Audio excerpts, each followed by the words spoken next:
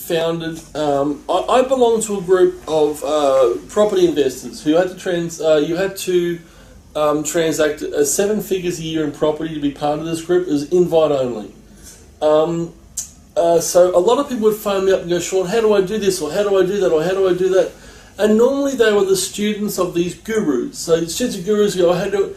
And I think to myself, why aren't you being taught this? So there was a lot of misinformation out there. There was a lot of stuff that was being told that I found that was actually incorrect. It was just wrong. They were preachers, they weren't teachers. They were all hat and no cattle. So they weren't actually out there doing the deals. Now these guys going, oh, I'm no longer at the coalface. Well, you're not even in the game anymore. So that was one of the reasons I started to teach this.